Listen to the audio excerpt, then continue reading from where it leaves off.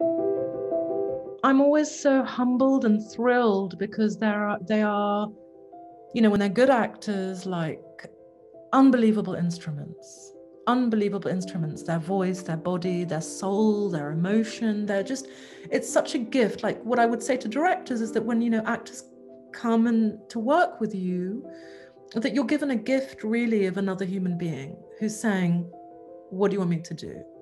Where do you want me to go?